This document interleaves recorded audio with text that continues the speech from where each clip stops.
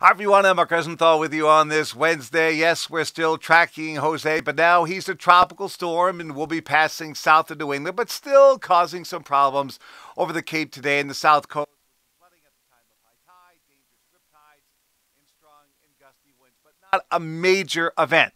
Now tonight, of course, Joanne and Jethro Mills are out singing karaoke at Miller's Ale House in Watertown. Come on down and check them out. Fun there starts at about 8:30, and of course, tomorrow night is Thursday night. That means Joanne and Jethro Mills are back at Ray's New Garden restaurant. So lots of karaoke coming up this week. All right, let's check out the weather headline. Let me put it on the boards here for you.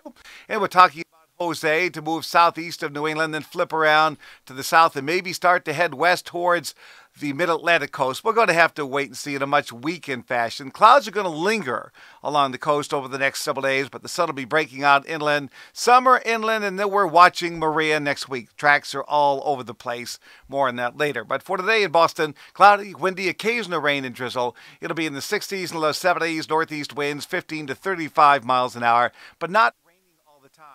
Overnight, cloudy, windy, some mist, a few showers. It'll be in the mid-60s. Now, here's your 5-day forecast. Tomorrow, a lot of clouds along the coast, some sun inland, well inland. It's near 80, 70 at the coast. Same deal on Friday, not bad. Saturday, a mixture of sun and clouds, 80 cooler at the coast. Sunday and Monday are looking very nice indeed. But we will be tracking Maria slamming into Puerto Rico this morning. This, of course, is going to make national news. That's my forecast. Thanks for checking in.